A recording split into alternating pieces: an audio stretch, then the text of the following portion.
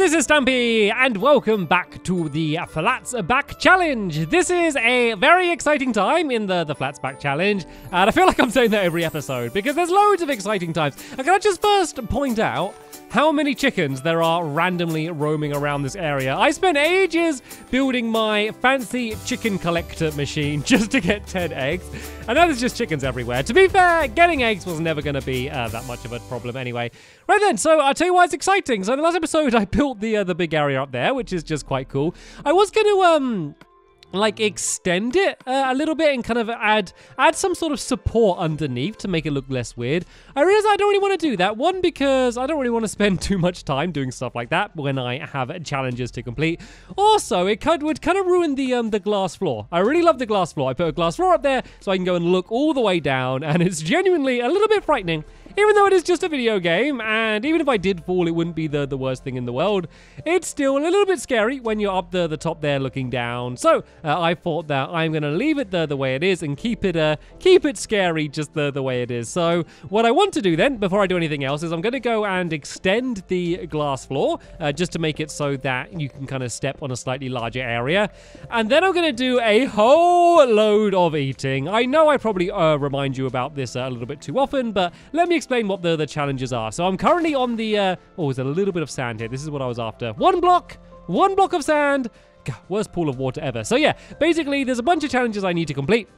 I'm on the feast section, which basically means I need to eat 5 cakes, 5 pumpkin pie, 5 cooked fish, and then 5 mushroom stew. And I've made all of the food. I have started eating the food. Right, 2 bits of sand. That'll do. I'm not going to spend ages if every little bit of water I go to has 1 bit of sand. So this is going to have to do for now. So let's go and smelt this. So yeah, I need to go and eat all of those things. So the reason I'm kind of running and jumping all over the place like this is because I'm trying to get my hunger down. It's so difficult to not just eat. Like every time I get a bit hungry, I just go to get some potatoes or something and just eat them. Like, no, it's part of the challenge. I need to be really strategic with what I eat. So it's not going to be as difficult as you think. I mean, one, it's not actually difficult. It's less difficult. It's more time consuming, I guess, is the way to put it, rather than it necessarily being difficult. So cakes are the big trouble. Cakes are the big thing that are going to be causing me an issue, because there's no way to get around eating cake, because you have to eat loads of it and it just puts up your health really gradually, your hunger, sorry.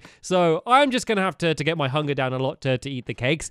Everything else isn't going to be a big deal, because I could literally have just half a hunger bar, and then if I eat a pumpkin pie, even though it would give me way more hunger than that, it doesn't matter, because like, as long as I've just eaten the food, that's all that matters. It's not like, oh, I need to completely get the maximum efficiency for all of the food. That's not the challenge. I just need to eat it all. And so what I'm going to do then is I'm going to start off by just eating down all of the food that I have. I don't think it's going to take too long, to be honest, because I have my very efficient way of getting my hunger down. And then we're going to go down. If you don't know how it works, basically there's obsidian layers throughout the world. I've gone down through one to get to this level. And now I will be able to, once I've eaten my food, go down to the next level, which is the craft level. And yeah, there's going to be a whole load of different items that I'm going to have the challenge to craft, but you're going to have to wait and see what layers are down there. This is of course a custom super flat, and I can decide exactly what every layer of the world is going to be. And I have designed this for myself. I did want a challenge, but I wanted things to be possible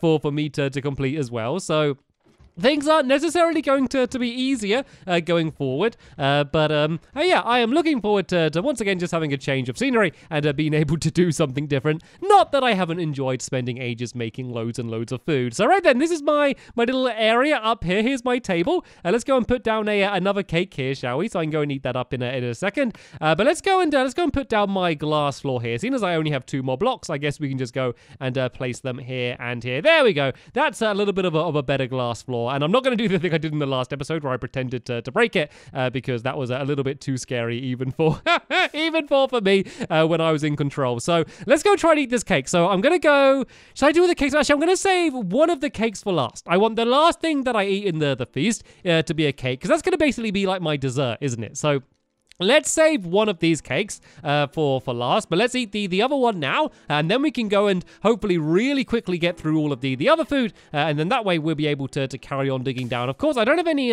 diamond tools. I don't have a diamond pickaxe, so I am going to have to kind of break through the obsidian the old-fashioned way, and the reason I keep hurting myself like that is because that is a great way for your hunger to go down, especially when you have full hunger, actually. So if I go and eat this, and see, now I've got full hunger, but now, as it's replenishing my health, my hunger's going to go down so fast. Look at that. My hunger's going down already. That's amazing. So let's just go and eat some of this other stuff while I'm here. I'm scared to go back over the magma, seeing as I'm hurt so much. I don't want her to end up dying. But look at that. I eat a fish, and how many seconds until I can eat another fish? Wait for it.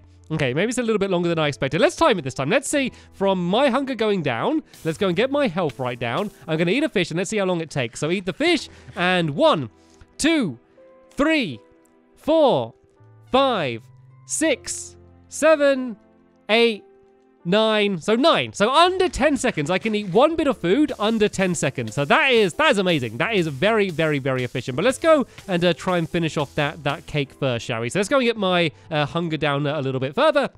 I can finish off the cake, and then as I said, I'll go and save the final cake as the last thing that I need to eat. So I'm really tempted to eat the fish. I'm going to resist eating the fish, and let's instead go and try and finish off the cake. Is that enough? Is that enough to finish off? No, I think I'm going to need a little bit more. Yeah, there's 2 slices left, but this is good. I think this is an easier way to do it, because it's only when your hearts are actually going up that it takes away your hunger quicker. So it's always better to kind of have your hunger higher up like that, so your hearts can actually go up. Because once you're a certain amount of hungry, your health doesn't go up, so it doesn't get sped up at all. But this should definitely be enough to finish off the cake. So let's go num num num num. Go and eat that. We can go straight away and have this fish as well. That's going to start my hunger going up and my hunger going down, sorry, and my health going up. And we're almost done, actually. It's just 2 pumpkin pie and then all of the mushroom stew as well. So let's just go and, don't know what I'm doing here. Let's just go and put all of this in my inventory, and let's just go and eat through all of it. This is actually way, way, way easier than I first expected that it would be. So let's go and do a start on the mushroom stew. Let's get the mushroom stew out of the way, shall we? I think out of all of these foods, that would be my least favorite one to eat in real life. Like, out of Minecraft, what would be your, like, favorite and least favorite food to eat? Because I don't like pumpkin pie either. I assume I'd like it more than mushroom stew, but I actually had some homemade pumpkin pie, and it wasn't very tasty. I assumed it would, because I like some pumpkin-flavored things. I like pumpkin-flavored things, but I don't really like things with actual bits of pumpkin in, so I really didn't like pumpkin pie. Cake is obviously a must. I'm not really a fish person either. You know what? If I was put in Minecraft, I think I would actually just be eating a whole load of cake, because there's not many of the other foods that I actually really like. I know it's always like my joke. I mean, I do like cookies as well, so I guess that would be something else. But I really think that if I was forced to live inside of Minecraft, cake may be my main source of nutrition, which probably isn't the best idea. Anyway, look at this. That is all of the mushroom stew down. Let's go and do a bit of a start on the pumpkin pie then, shall we? We've got 2 more bits of pumpkin pie, and then I would have eaten absolutely everything that I need to eat in the feast, apart from the final celebratory cake. This has been crazy, crazy quick, because I thought this was going to take absolutely forever, but the fact that, I know I ate a tiny amount in the last episode, but apart from that, I've eaten absolutely everything already in a row here. That's kind of incredible. So let's go and get my health down a little bit more, and that's going to speed my hunger down, and I now know exactly how hungry I need to be until I can eat the full cake. So basically, if you want to be able to eat a full cake in Minecraft instantly, a very important skill to be able to have, you need to make sure you have 3 hunger bars left. So once I've got 3 hunger bars left, then I will be able to eat the entire cake down, and then I'm going to waste no time. I'm going to go straight down to the bottom of the tower. Going down the tower is always much quicker than going up the tower, so that won't take very long at all. And then I'm going to dig down, and I'm going to explain exactly everything that I need to make on the craft level, and explain exactly what is in the craft level as well, because it's been very different from the Stampyflat challenge, because in the Stampyflat challenge, which is kind of like the prequel to this challenge, I kind of just kept digging straight down, and it was never a surprise. I showed you exactly what each layer is, so I think it's kind of more fun, even though I know you having no idea what's going to be below us. But anyway, it is time for me to finish the feast. Nom nom nom nom nom nom nom nom nom nom. Delicious! And I have now finished the feast part of the challenge, and I am now officially on the craft side of the challenge, and I'm still hungry. After all of that non-stop eating, I am somehow still hungry and all. Got a little bit scared there. A little bit scared as I was flying down. So let's go and maybe grab some more food. You know what? I'm looking forward to eating something other than all of those foods after eating all of that. I should have some potatoes somewhere around here. Potatoes. Let's take some golden apples, actually. They're just kind of handy to have on me. Potatoes? Where are my potatoes? I put my potatoes somewhere. And now I can't find... Oh, here we go. Here are my potatoes in here. Let's go and grab some carrots as well. And I guess some arrows as well, just to maybe protect myself when we go down a little bit lower. Let's go and grab my sword and this. And I should have everything that I need to go and venture down a little bit deeper. So this is perfect timing. The sun is just about to set. So we can go and sleep in the bed here. And yeah, then I can go and dig down. Definitely much easier to complete the feast part of the challenge compared to the beast. And I'm not entirely sure how long the craft is going to last. So I'm going to continue just digging down where I was here, and let me show you what is going to be underneath. And oh, that would be a ladder I broke, rather than some obsidian. So what I've always wanted to do is to have one ladder from the very, very top of the world, which is basically where that platform is, all the way down to the very bottom of the world. So once I've gone down and explored a little bit, I'm going to go and carry on the trail going underneath, and then that way I can eventually be able to go all the way down from the bottom, what is going to be underneath here, and then all the way back up to the top in just kind of one big ladder. And I think it's just going to look cool. It's going to be able to look cool kind of looking up through the world and seeing through all of the layers and eventually seeing up to the sky. But anyway, the big dramatic reveal of what layer is going to be underneath the obsidian is, drumroll please, stone! There's gonna be stone! Okay, so let me explain what this is while I break the other block of obsidian here. Am I actually breaking it? There we go. So basically, there's loads and loads of stone underneath me, which might sound boring, but it means I can go mining! Like proper real-life mining. So one of the things that they've updated since the Stampylonghead challenge is now normal ores are just gonna spawn inside of all of the stone. There's also gonna be ravines and mine shafts and a stronghold and all of the normal stuff you'd find when exploring under the mine. That is all going to be down here. So here are the things that I need to craft. I need to make 10 clocks, 10 redstone lamps, 1 enchantment table, and 1 anvil, which means I need redstone, I need gold, I need diamonds, I need lots of iron to make the anvil. There is a whole bunch of things that I'm going to need to collect, and luckily, I have a mine to go down. And it's really handy as well because it looks like there's a start of a cave literally right underneath this tunnel, because I don't have to only dig down there. I could dig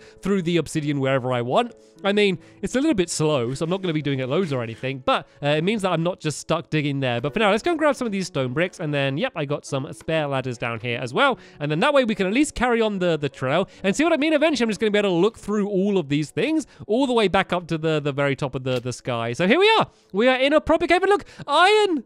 Actual just iron, just sitting there like it's no big deal. Like I haven't been struggling to get iron this entire time. Look at this iron just like casually hanging out on the floor down here. Like it's not a big deal for me to go and get some iron. Look at this.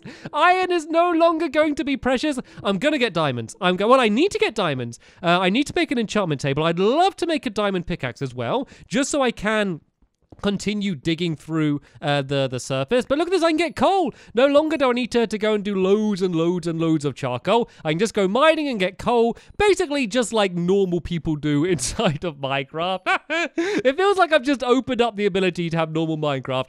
There is a bit of a strange obsidian ceiling above me, which is, I guess, slightly different to what you'd normally expect. And oh no, is this it? Okay, I think that's it for this part of the cave here. So let's go and add in the rest of the ladders leading down here. And it would be cool just to dig straight down. Like, it'd be great if I got really lucky and then this kind of tunnel just led straight down. And there was something like cool just down here in this area. So I guess I should probably dig away this entire section here. And this is going to make things safer as well, because people say you should never dig straight down. But what people never say is that you kind of can dig straight down as long as you literally don't do it like a single block. Because if you do a single block and you break it and you fall into lava, you lose all your stuff. it's a rubbish day. But if you kind of do what I'm doing here and make sure you're not standing on the block that you're breaking, you're fine. Because if you break it and you look down and there's a creeper or there's lava or some other nasty that would ruin your day otherwise, you're fine. Just don't jump down. So yeah, you shouldn't dig straight down. But if you do it like this, then that is going to be fine. So tell you what, let's not worry about the ladders and stuff for now. Let's just go and keep digging down in this area. I'm just hoping that I'm going to be like directly above a proper cave. And then that way when I go to go down to go mining, I can just go and follow that one ladder.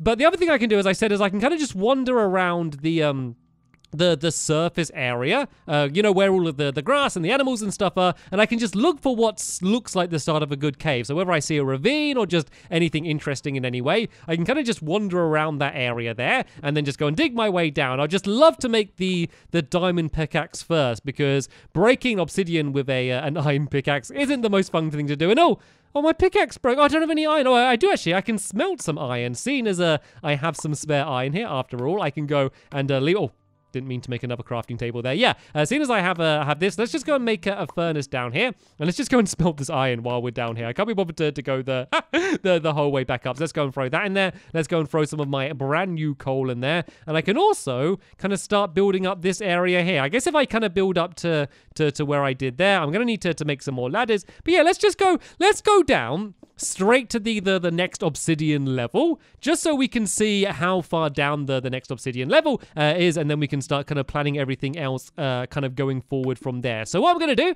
since I'm going to be doing lots of digging straight down, and we might not even find anything interesting, let me speed up the video now until I've been able to dig down, and then we can check out anything that I was able to discover.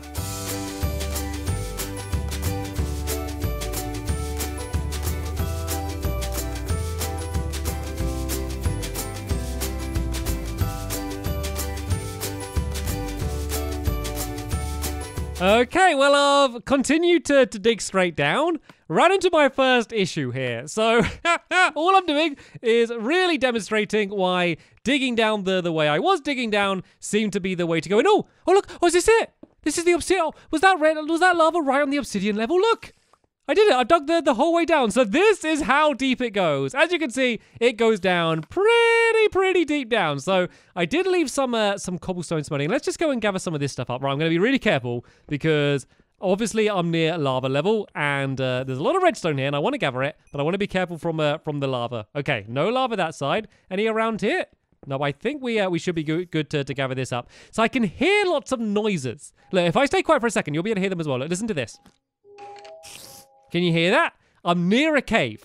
I don't know which direction it's in, but there's a cave somewhere nearby to where I am. I just don't know exactly where it is, so I might dig around a little bit down there, trying to be very careful from the lava, and try and find it. So let's leave that going for now. So I just basically want to make some more stone bricks in order to be able to kind of fill in the rest of this area. To be honest, I did think I had further to go down than I thought. So yeah, let me go quiet again, and let me try and listen to find exactly where these googlies are.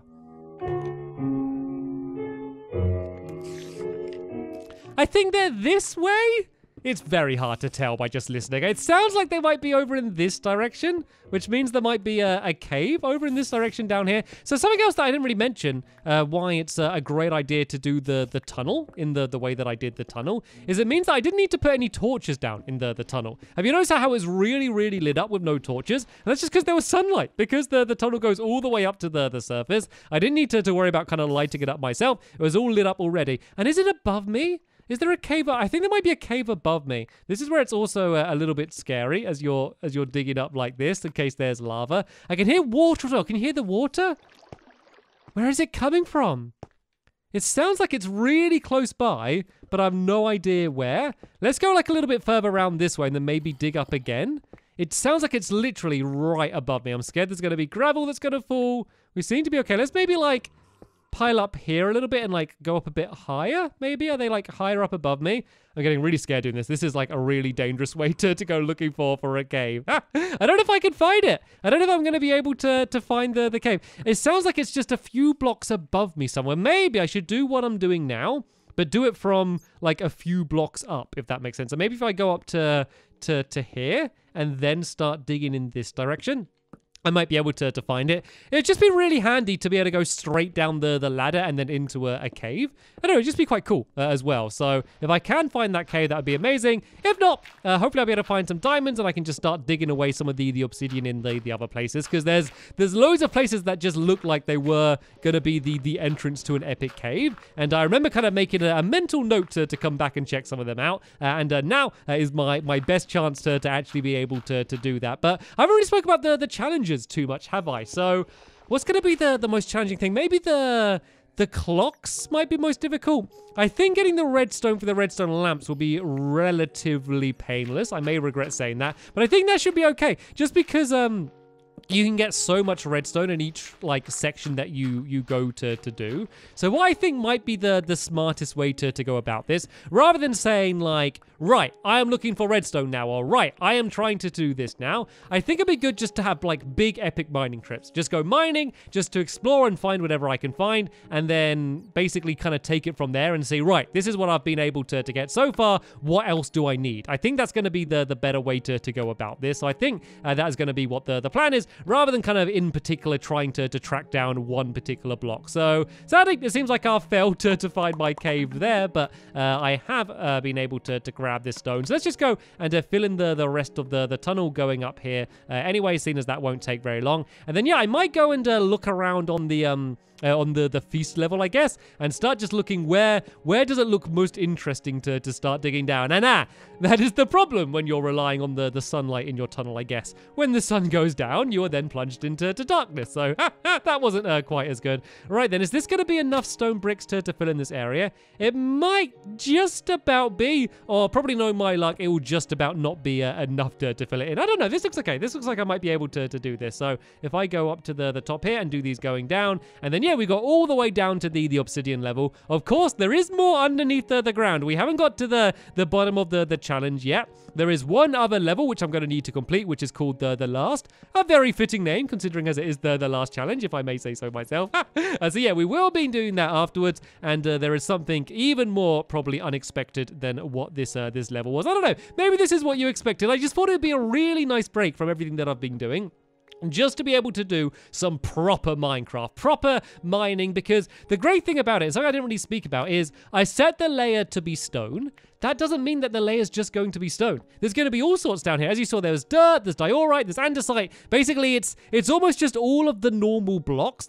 that you would find in a cave, you're going to be able to find here. So it's just basically almost as if I'm just in a normal underground cave. All of the normal cave systems that you'd expect, they're going to be all appearing. So it's basically just like a bog standard like Minecraft underground area with all of the dangers, the googlies, the lava, the loot, everything that you would expect just in this crazy super flat world. So say if someone this was the first episode of this they started watching and they had no idea what was going to be happening, and you know, say you just showed your friend this episode and they started watching now, they would have no idea what's on the surface right now. Okay, this might be a bit of a giveaway, but when I was down in the cave, it would be literally just like any other Minecraft world, which I think is really cool that you can kind of have that and then have the really weird world at the top. So where it looks like it's going to be the start of a good cave, oh, this looks like a start of a good cave, doesn't it? Look at this area down here. Look at this giant level of obsidian right there. Let's go and mark this so I don't end up getting lost, and then let's go and dig down right in the middle of this area here, because I reckon this is going to be the start of a proper big cave that I'm going to be able to explore. So let's just go and break this away, and then we can go and have a peek in. And my first task, I think, to do before anything else is just to get diamonds, just to get a diamond pickaxe and a diamond sword. I can even think about getting diamond armor. Like, actually crafting diamond armor. Like, isn't that just crazy? Like, the fact that I've been scrounging and I've had so few materials, I now just have the whole world of possibilities open to me. And why not? Why wouldn't I be able to go and mine some diamonds? So, yeah, I think that's what I'm going to do. I'm going to follow this cave, hopefully go down deep, and see if I can get all of the loot that I can find. But let's see if this is going to be the start of a good cave. And whoa! It looks like one. Let's have a look. Right, let's get my sword ready. Dive down. Oh, this looks like a huge cave. This is exactly what I was after. Sadly, it's not right underneath my tunnel, but look at this place. It goes off in like every direction. Yep, there's no way I'm not going to be able to find some goodies down here. I can even find dungeons, abandoned mine shaft, all of the things that normally spawn in as well. All of that stuff should be around here somewhere, so I can try and track that down. Could I Could I try and find the stronghold? Oh, no, I can't make Eye of Enders, can I? So I might run into a stronghold. But yeah, I can't really go and set out to try and find one. But yeah, hopefully we'll be able to stumble into one. But sadly, we have just about run out of time in this episode here, so I pretty much told you exactly what the plan is for the future episodes. We are digging down to see what we're going to be able to find under the ground, and yeah, try to complete the craft challenge just as efficiently as we were able to complete the feast challenge. But sadly, that is the end of this episode here. As always, there'll be a link in the description to the next episode, and the playlist as well will be down there. But for now, thanks for watching, and I will see you all later. Bye!